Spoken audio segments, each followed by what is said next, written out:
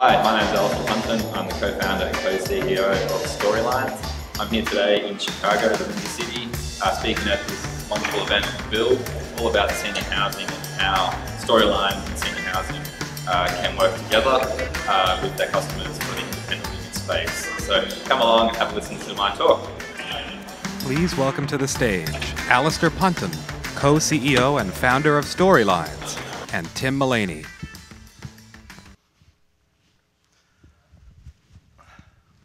All right, everyone get excited because it's time to talk about senior living on the cruise ship. So the way this is going to work is that Alister is going to talk about the Storylines concept and where senior living might fit into it. And then I've got some questions for him, and we are taking audience questions, so fire up the Slido. And with that, I'll hand it over to Alister. Thank you, Tim. Thank you. Who doesn't like to live on a cruise ship, right? So we're Storylines. We're the world's first affordable cruise ship live-in option, so a cruise condo vessel. The vessel itself has actually reconfigured it now to 670 residences, 230 odd meters long. You can see there on the slide, we've got three half decks on the forward section, which will be completely built from scratch.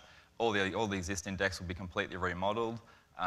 There's a mixture of cabins that have interior cabins, window, French balconies, and then the big penthouse type suites as well.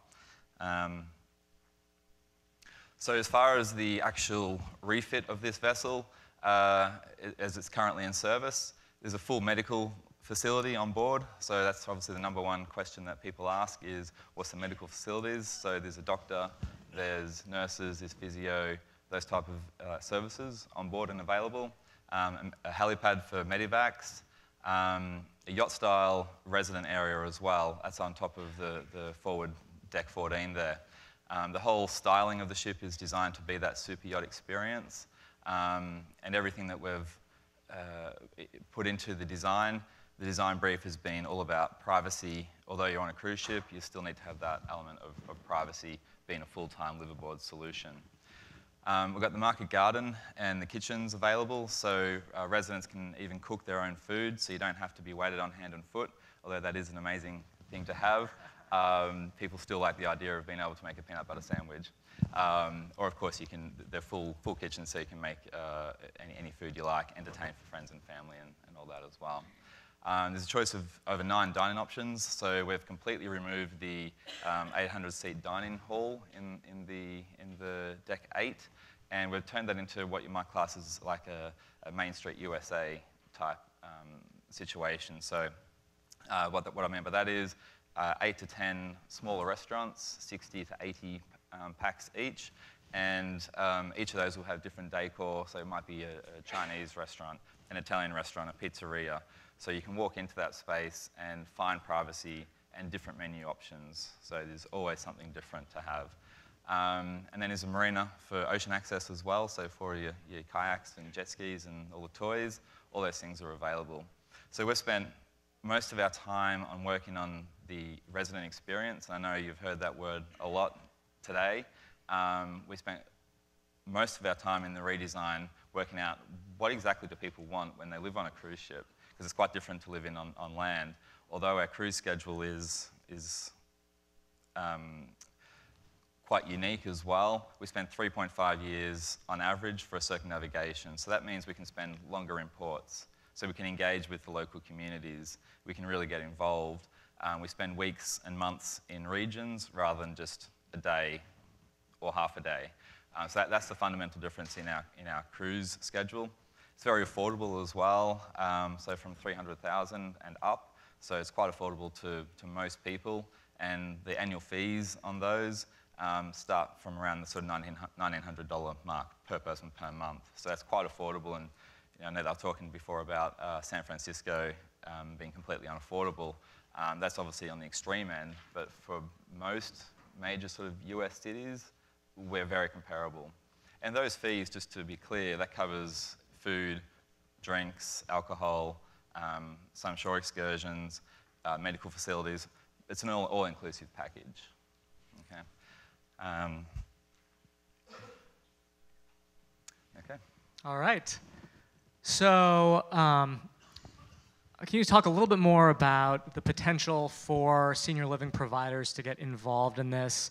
And I think you recently started to present this idea to senior living providers. So what has the response been, and what ideas have they proposed, or have you proposed to them about their involvement? Yeah, so like you said, we've presented this to a few providers, and there's very good interest there, of course. The fundamental thing that they see out of this is a potential for them to have a differentiating factor. So if there's development A and development B, and they're exactly the same, you don't want to race to the bottom on price, so you can value add to their end users. And that can be in the sense of 2 to 3 months on board the ship every year, or they might want to come and live on the ship for a year before they move into the independent live-in space, a land-based independent live-in option.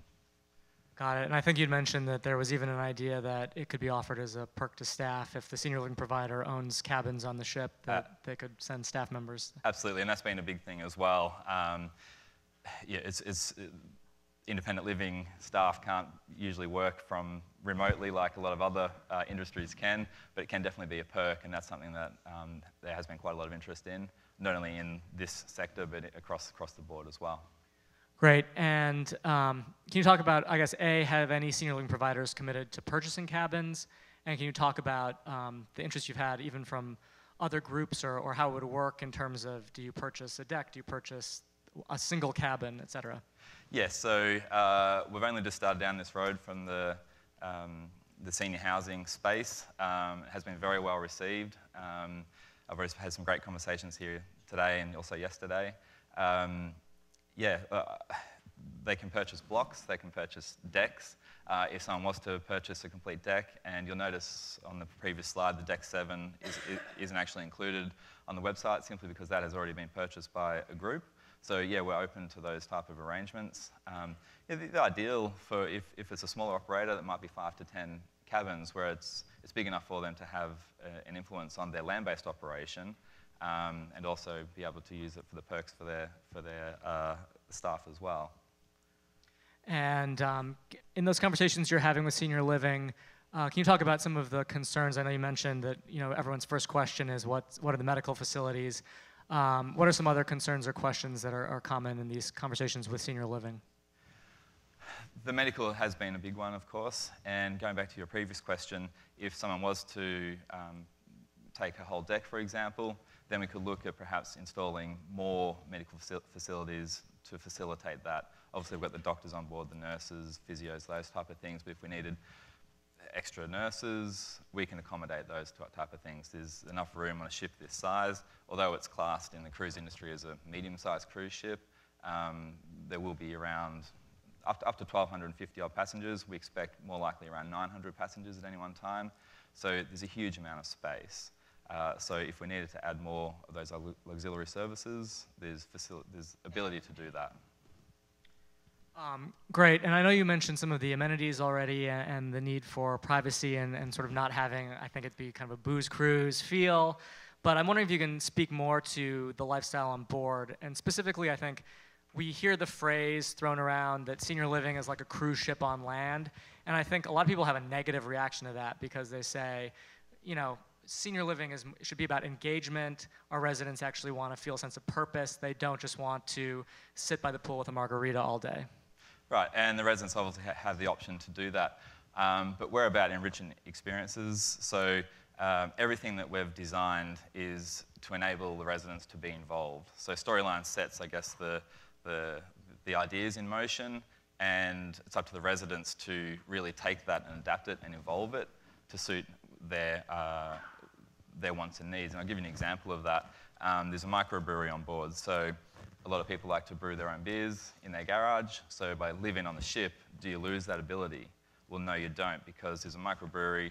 You can get involved with that. So it's not just a passive thing that you can watch and see and you drink the beer, but you can also get involved with the brewmaster, with a group of your friends who also share that same interest, and go out and source local ingredients to bring back to the ship to create the beers to then for everyone to enjoy. And that carries on to the wine bar, where there's a community chest of wine from the actual residents. The library, for example, not only is it the books that we stock in the library, but also the residents have the opportunity to bring on books themselves. So that creates engagement when we sit down at the dinner at one of the restaurants and I see that you've read one of my books. It's a conversation we can start. And we've used that same principle across the board on everything on the ship. And if there's anything that we've missed and there's a group of 20-odd people who want to do one thing, whatever it might be, there's facilities and ability to be able to do that and implement that onto the ship as well. So it's an active environment. Great, and then can you talk about what the resale process would involve if I'm a senior living provider and I purchase a block and then it's not working out for whatever reason, is it possible to sell it then? Yeah, absolutely. So it's just, in that respect, it's exactly like a land-based property. You can sell it, you can rent it. There are limits to who can come on board and how long for.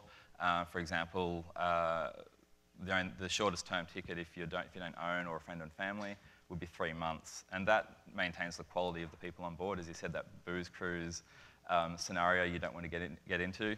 So by having that minimum 3-month world cruise segment, we call them, it means that you're only getting people coming on board who want to live that lifestyle, because that's effectively what it is we're selling. It's a lifestyle opportunity. And this isn't the first time, I think, that we've heard the idea of somehow incorporating senior living into a cruise ship. And I think that in the past, these ideas haven't really come to fruition. So how do you sort of differentiate what Storylines is doing from some of these past concepts? Yeah, look, and it's, I guess, the right thing at the right time. The market is ready for it now. The cruise market itself is ready. If you go on a cruise, you'll probably most likely find someone who's doing a back-to-back sort of cruise. So the demand is there, just from a cruise perspective. And then when you add in the other element of senior housing, then that's a whole new market segment.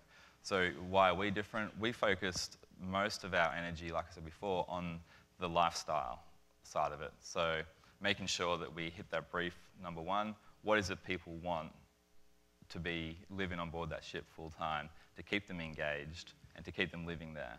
That was the number one priority for us. And I think some of the past ideas, we're also trying to build ships from scratch. So this is a kind of retrofit, right, of an existing ship? Exactly. So, the fundamental difference, I guess, is, we've got the ship, whereas some of these other people have had an idea, may have been too early or half-baked or not enough energy put into it. I can't speak to them. But yeah, we spent a lot of time on that, the research and development, before we even went out to market. Even once we had the ship, we spent another 6 months just really refining what it is people want. Okay, great. Let's see what questions we have from the audience. Here's someone who's wondering, how does the adult, child, and family visit the resident? Is there a cost just to board the ship? Right, and that's a great question. So, that word multi-generational has been thrown around a lot today, and we absolutely hit that brief. And in fact, we've already got residents who will be coming on board with their children who are already homeschooling, and this is just another version of that for them. So they're selling their homes and coming on board. And so we expect a small portion of kids on board the ship at any one time. So there will be facilities. There won't be the rock climbing walls and those type of things you might find on other cruise ships, but there will be facilities for them. And that's great for that multi-generational side of it. And to answer your question, friends and family can come on board. There are cabins available for them to use. There is a small cost associated with that, of course. That covers all their dues on board, so that allows them to have all the same access to everything on board the ship. And are there legal issues with having a floating senior living community in international waters? Have regulatory concerns come up at all? Yeah, it's a legal minefield in that respect, because you've got the ship flagged in one state, you've got residents coming from another jurisdiction, all these different jurisdictions, but at the end of the day, it all comes down to the flag state. So that's the fundamental law. When you move into territorial waters, then it changes, but it's quite a deep question, and it's really more of a specific thing that you need to talk to one-on-one with the individual, whoever asked that question, to actually answer that properly to their needs with their consumers. But effectively, it all comes down to the flag state, so that's the most important thing to think about. Got it. And how about insurance coverage in international waters? I guess for the resident who would be sailing. Yeah, absolutely. So we're working with a number of the major underwriters at the moment. The US health system is interesting at the best of times. I'm obviously not a US citizen, I'm from Australia, as you might be able to tell from my voice.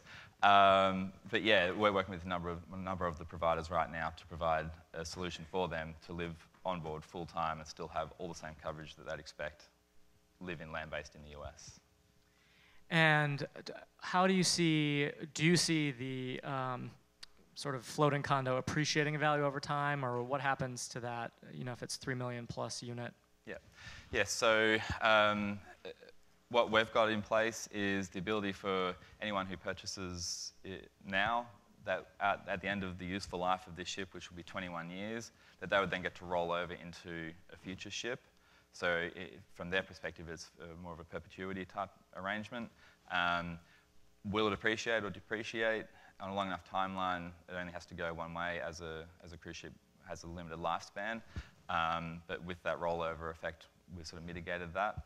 But in the short term, depending on supply and demand, I can see where it's going.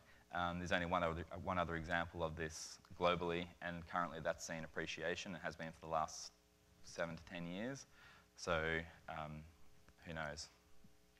And I guess that gets into another line of questioning, which is about, this is the first ship. Can you talk about just logistically what the timeline is for getting this in the water under the Storylines model? And then into the future, are there plans for other ships? Well, we've got this ship right now, so this is the #1 focus. We spent the last 4 months developing the product specific to this ship and just gone out into the market a month or so ago. The timeline for this should have this on the water in June, July next year.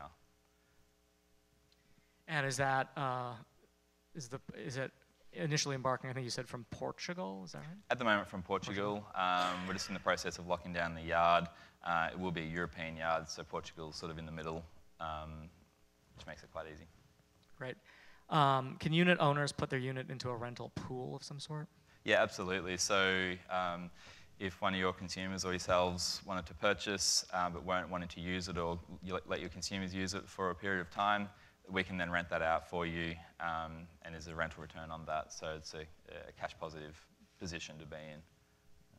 All right, great.